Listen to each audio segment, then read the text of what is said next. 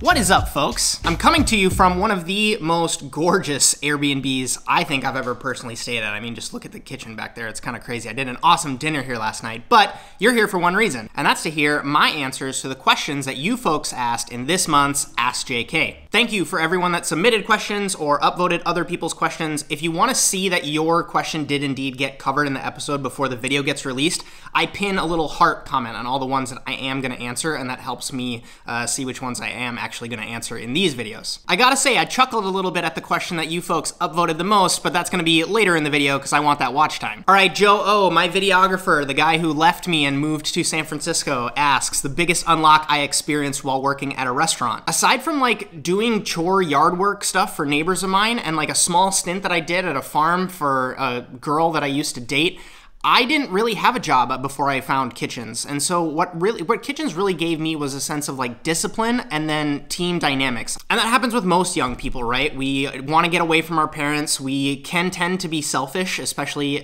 before we have been humbled in certain ways, and that was the quickest thing that happened when I got to Kitchens is like, you don't know anything. And there's just so many things that you don't even have a grasp of conceptually yet. So trying to keep this mindful as a takeaway for you, I think that even if you don't see that restaurants are going to be the end-all be-all for you, I think your experience working in hospitality in any fashion, whether that's a hotel or like a bakery even, those skills that you learn there will transcend and go beyond whatever you decide to do with your life. I feel like it's going to make me a better parent. It makes me better in my relationships. It makes me just a better person overall, having the experience of working in the hospitality industry. Then if I'm going to answer that selfishly, the biggest unlock was truly figuring out that this is what I wanted to do for a career, for my job. I think most of you know that I was on the math team and I played jazz trumpet and I was a cross-country and track runner, and I had a group of friends that we were really into concerts and music, and I did photography. I did so many things in high school, and food, like working in restaurants, was the first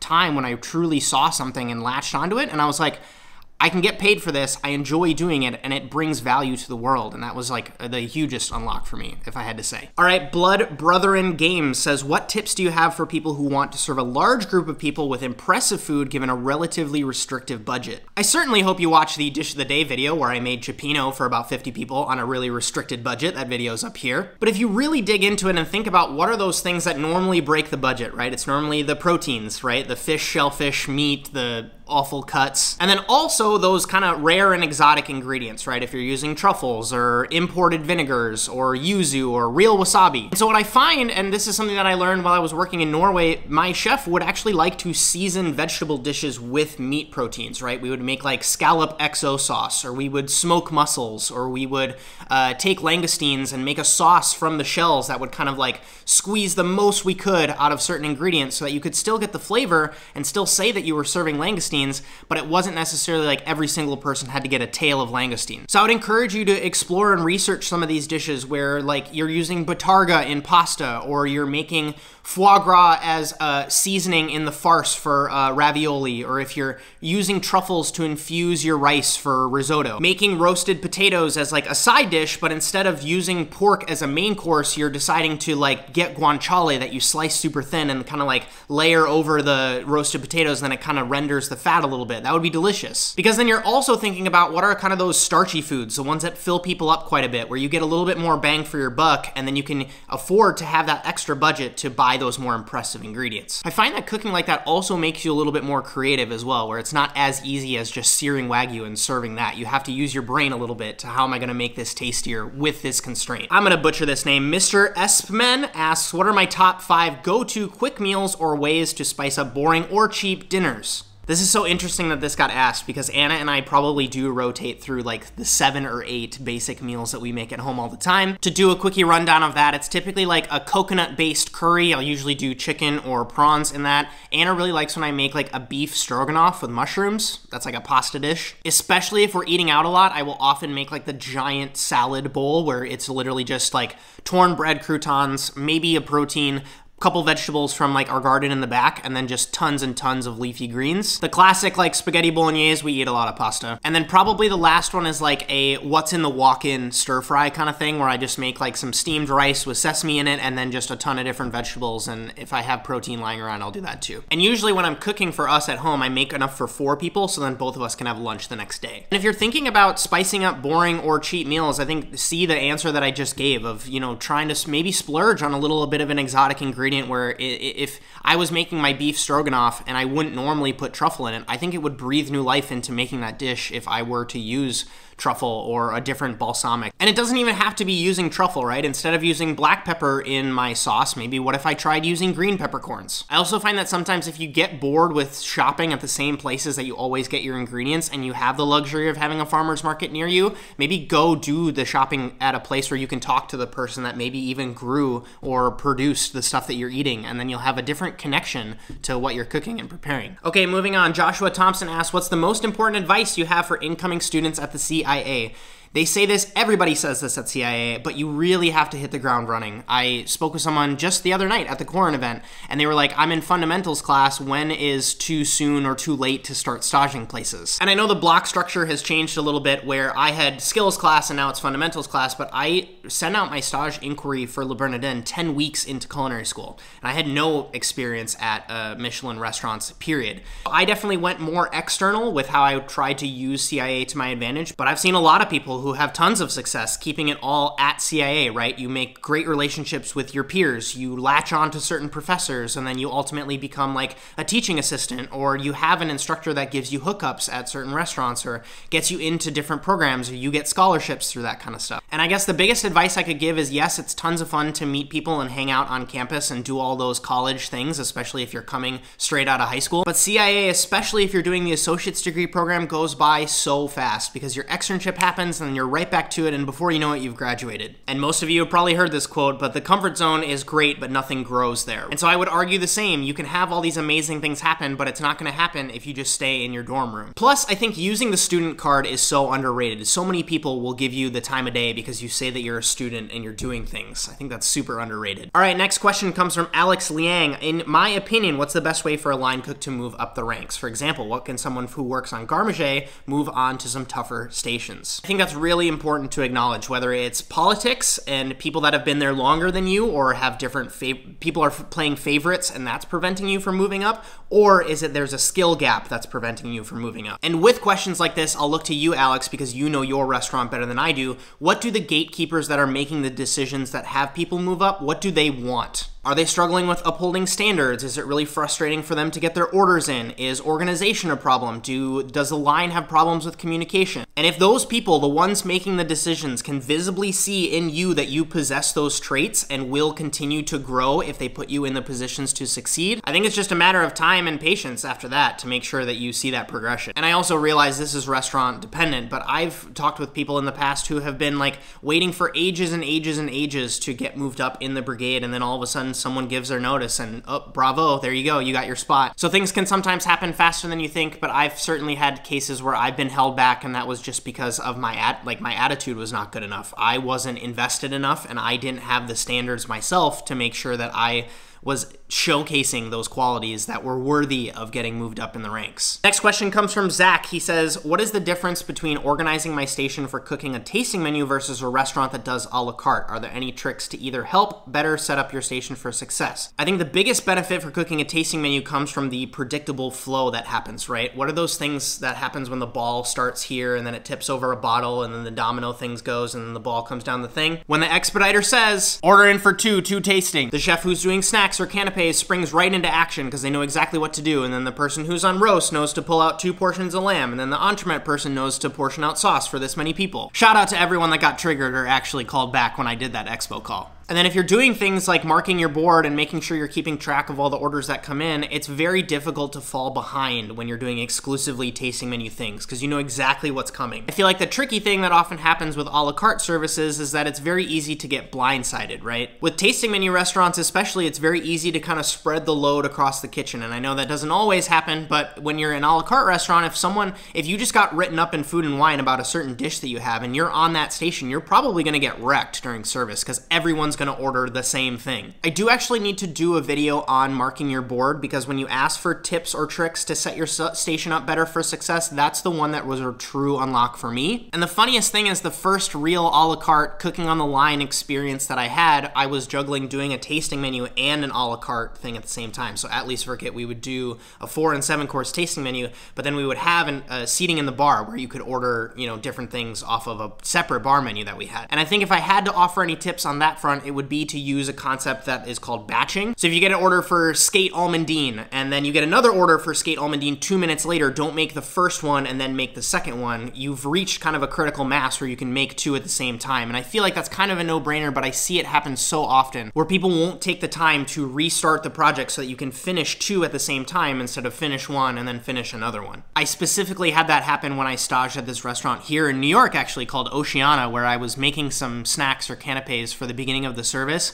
And I remember I was doing a 2-top, and then a 4-top order came in, and I was trying to finish the 2-top, and I really got screamed at by the sous chef of like, make 6 at the same time, don't make 2 and then make 4 more. I'm so happy you folks asked these questions, because I feel like some of these like really embarrassing moments early on in my career, I just black out because I'm so embarrassed by them, and then they come up again during these Q&As. Question from Brittany J. What are the unexpected scenario things that I came across when I took my first sous chef job, whether it's an eye-opener or a learning lesson? The biggest struggle I had is that I got promoted from within, right? I didn't get hired on as a sous chef. So the biggest struggle I had, because I was so homey with the entire line, basically the entire kitchen team, was that I went from being like a member of the gang to going to managing them. And I was like on a different, I had to be responsible for them. And I really struggled because I didn't want to be the yelling, screaming manager chef. And Chef Chris would tell me that. He would say, you're being too nice. You need to be more firm. You need to be more assertive. And I, of course, found my own way to do that and manage and be effective with a team. But I think if I had to distill the biggest kind of macro lesson that I learned, it was that when Chef Chris, the owner of Lysverket, wasn't there, and when my other sous chef was gone because we had split shifts,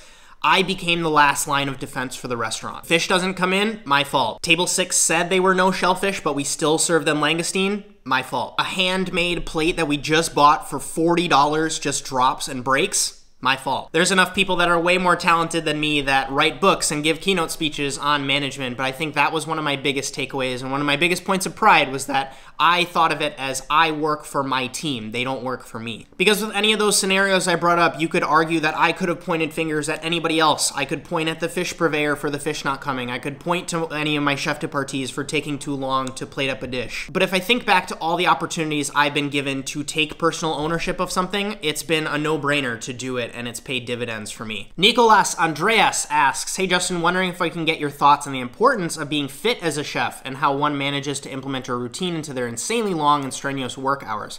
I feel like this is something that's never been explored in depth before, and I thought it would really be interesting to get insight on this topic. I personally think that just overall health and wellness is a topic that we can dive in and talk about for hours on this channel. It took me a really long time to prioritize it. I just said so in a podcast that just dropped earlier this week, and I've certainly had coworkers, you too have probably had people in your life who, because of this industry, have bad backs, bad knees, they're overweight, or they develop diseases that they shouldn't have at their age. It just comes along with lack of sleep, bad diet, too much stress, any of the above. And that's why I want to be cautious with giving this advice, because I could say, well, you should implement 45 minutes of exercise into your day, but if you are working 14 hours, you're commuting an hour to and from work, which most of you said in the Chrome knife bag video, it averaged around an hour each way for a commute. That math is 16 hours. So if I'm asking you to take 45 minutes out of that day, and then you have to, shower and practice some personal hygiene, now you don't have 8 hours of sleep,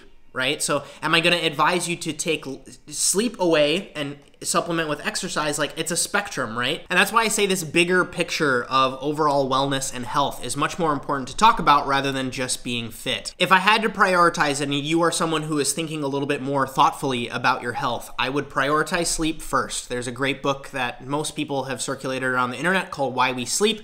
I was the type of person that used to tell my mom growing up when I was like a little kid that I thought sleeping was a waste of time. I've certainly changed that habit now. I wear a sleep tracking ring. It's not on my finger right now, but I've taken sleep in so much of a higher priority in my life lately. And I see this so frequently, especially in industry people that use substances, whether it's alcohol or sleep medications or antihistamines to get to sleep. I don't think that that's the right way to do it. I think if you can get your sleep on lockdown, that's going to be the most beneficial for you, because that affects your memory. And if what I don't want to see is for you to start exercising and then have shitty sleep, because your sleep affects your recovery. So you're shooting yourself in the foot if you're getting bad sleep and exercising, because you're not getting the full benefits out of your exercise. And then I think it's another multi-layered question on why are you exercising? What does fit mean to you, right? Do you want more mobility? Do you want to be able to squat down and grab plates off the bottom shelf without any pain in your knees? Do you want to lose some weight so you aren't tired when you get to the top of the stairs after you're running up and down the stairs in the restaurant? Do you want to be able to lift trays with 16 chickens on them? I've certainly been there. I've developed different routines now, but I'm not working in restaurants anymore, so I'm always very cautious to give that kind of advice, because I have more time on my hands than I did when I was working as a chef de partie. I do want to dive deeper in on this because it's something that I've been increasingly fascinated with over the past probably 12 to 18 months.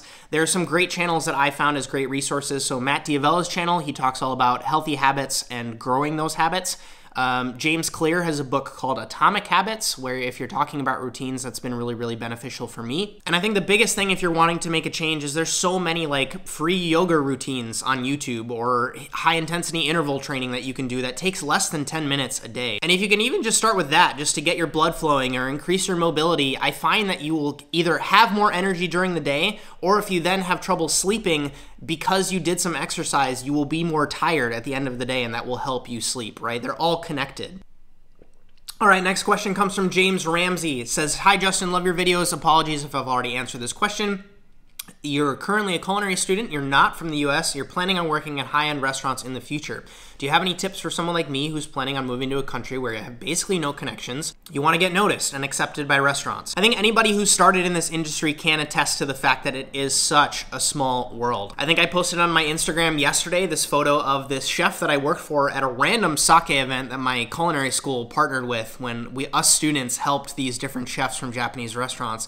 I ran into him here at Korin. I think that can be a little bit intimidating starting from 0, and that truly is the hardest part, going from 0 to 1, because going from 1 to 10 after that is so much easier. That once you get here to the US, your work will speak for itself, and that can be good or bad, right? You can say, oh man, I have so much more to work on and improve, or you can say, oh well, I'm actually like leaps and bounds ahead of some of these people, and then you are gonna get noticed, and you are gonna move up in the ranks pretty fast. What I found, especially on the higher end of restaurants, if you're working in fine dining places, most restaurants have kind of a diverse group of people that are coming from different areas of the world, and so you're gonna naturally get attracted to these people who have the same experience as you, and those people are also probably far from home and had to make sacrifices to be there, and I think you're gonna instantly connect over that. I'd actually be curious to hear from you folks, the ones that listen this far into the videos. If I started like a Discord or a Facebook group, I mean, sometimes it happens on Patreon when I do a post and people engage in the comments, or even here on YouTube. Sometimes it happens, sometimes it doesn't. But if there was a place to come where I would kind of be a moderator for it almost and encourage the conversation, pose some questions, would that bring you folks any value? I'd love to know down low in the comments if you can think of something where, you know, you can ask a question like this and, you know, you can say, hey guys, I'm moving to San Francisco and I'm moving here from London and I don't really know what to expect. What should I be thinking about? And then other people who are either in San Francisco could say, hey, I want to meet up with you and learn a little bit more about you. I think that would be awesome. And if I could provide value through my community in that way to help you folks, that would be great. But let me know what your thoughts are on something like that. Okay, you savages, the last question from Samuel Siahan, which apparently a lot of people wanted to hear the stories about, which is the worst mistake I've ever did in one of the upscale restaurants I've ever worked in. Man, bringing back my PTSD. All right, so the first story that comes to mind that was very traumatic for me was when I was an externe per se. We were doing a dish for the private dining room, and I want to say it was like between 40 and 60 portions of a salad of mushrooms. I think it was like an escabeche, like a pickled mushroom salad that was either served as a salad or it was a garnish for something. And I was tasked with washing the morel mushrooms. And for those of you that work with morel mushrooms in the past know that they can be pretty dirty, especially if they're, you know, foraged and tossed in a box with a bunch of other morels, and you get dirt inside of the mushroom. And this process at per se was all about trying to keep them whole, and so I wasn't cutting them open in any way, so it was, you know, washing in one large Cambro, and then you would pick the mushrooms up out of the Cambro and move them into a new Cambro with water. And then you would jostle them around a little bit and then move them to another bucket of fresh water. It was probably 2 or 3 weeks into my externship at Per Se. Most people didn't even know what my name was. And what ended up happening was I washed the mushrooms 6 or 7 times. Looking back on it now, I don't think I was aggressive enough in jostling the mushrooms around to get the dirt to come out of them. Long story short, they weren't clean. There was dirt in the mushrooms, and it got put into this salad of, 60 other portions of really expensive mushrooms. And most of you know that morels are very expensive. They ended up getting like diced up and put into the thing, which is weird that I couldn't wash them after they were cut, because I would argue that that would make them easier to clean. But anyways, traumatic story. I got stopped in front of the entire brigade, got screamed at because the mushrooms weren't clean, and then I had to stand there in front of everyone with my tweezers and pick out the pieces of morel mushrooms from the salad until they were all gone. Man, that was so traumatic. And what's funny is when you have these experiences, they stick out and you never look at morel mushrooms the same ever again. You know exactly what to look for to make sure that a morel mushroom is clean. Okay, I'm going to tell one more bonus story because this has got more upvotes than the previous, probably all the questions combined, I want to say. There was this phase at the restaurant in Norway where I was super overwhelmed with getting things done. I was trying to manage a morning team with the apprentices, obviously the dinner service. I was also in charge of doing all the butchering. And so what sucked was cod, or sei, which was the typical fish that we would use in Norway, took a long time to butcher. And because we would have to order so many kilos a week, I would save time by ordering fish that didn't require so much involvement, and that fish for us was halibut. The problem was halibut was so crazy expensive. And I had just had a meeting, it was a finance meeting, where I was specifically told that my food cost was too high and I needed to lower it. And most of you that manage food costs know that waste can be just as big of a part of your food cost as how much you're buying or how much you're paying for certain ingredients. And so I had just bought and butchered all of this halibut, and we were just coming off of our weekend. We were closed 2 days a week, and there was a couple that came and sat in the bar. They were from Germany, and I had this halibut that was from Friday, and we were serving it to them on a Tuesday. And typically, because we got the fish in so fresh, most of the time the fish was like day of caught. It wasn't really that big of an issue for the fish to sit that long. But for whatever reason, whatever could have happened over the weekend, that halibut wasn't great. And I was so stressed out with not wanting to throw this fish away that I told my chef de partie that we were going to serve this to this couple from Germany in the bar. So we served them the fish, and they call over a server and they say, "We don't think this fish is all that fresh." Server comes back to me. I assure the server to tell them it is fresh fish, which was the wrong thing to do. And then, as I did with most guest complaints, I liked to be fully transparent with my boss, and he was working in the office. I go to tell the chef, "Hey, there's this couple from Germany. They're a little bit concerned with the freshness of the fish." And he asked me, point blank, he said, "Is the fish good or not?" And me, being a naive new sous chef, I said, "The fish is totally fine. I don't know why they're being difficult guests, but I think you should go talk to them." He goes out in the dining room, talks to the couple, defends the fish, ultimately defends me, and then comes back into the kitchen, goes on meat station, looks in the drawer, smells the fish, picks up a fillet where I'm over at the butchery station, kind of like in my own little zone, has a fillet of halibut, and then he says, "Get out of the way." And then he throws the fillet of fish up against the wall. Man, I smelled that fish and I could immediately tell. I was like, that is not good. It's pretty traumatic, right? Yeah, that was not a good experience where I totally learned the value of standing behind your product and not serving something if you don't feel 100% about it. Man, having you folks make me relive these memories, my palms are all sweaty. You're making me nervous bringing up all these stories. But I think that that's important, where sometimes in the moment what you perceive as being the problem is not ultimately the lesson that you learned, and then being able to reflect back on it from a different place can be super, super valuable. And if it ultimately helps you think about the story that Justin told that one time about the fish, that will help you in your journey, and you won't make the same mistakes that I did. Because the funny thing about these stories too is that you're still gonna make mistakes, because I can cover 15 stories that cover different things, and you're gonna be like, "Yep, Justin told me about this stuff, I'm not gonna do that." But then all the things that I got right that I don't tell you about, those are gonna be the mistakes you're gonna make. So I can never make you fully bulletproof. I can just tell you about what I fucked up on. All right, that's gonna do it for this month. If you submitted a question, if you liked a question, if you even thought about answering a question, but you're gonna do it next month, thank you, because every single comment and share and, you asking a question and having me answer it is probably also not just going to help you, but it's going to help more people. And I really like doing these videos, especially when I can do them from an awesome, Airbnb that's gorgeous in Brooklyn. I'm going back to Seattle tomorrow, unfortunately, but I really wanted to shoot this and get it out to you folks. Videos like this on YouTube are free. They're always going to be free from me, but if you do want to financially support what I'm trying to do with this whole channel and this project and this brand, I would love for you to support my content on Patreon. That's, of course, linked down below as always. If you didn't get your question answered, there's always next month. Thank you so much for your attention. My name is Justin Khanna. Have a good one.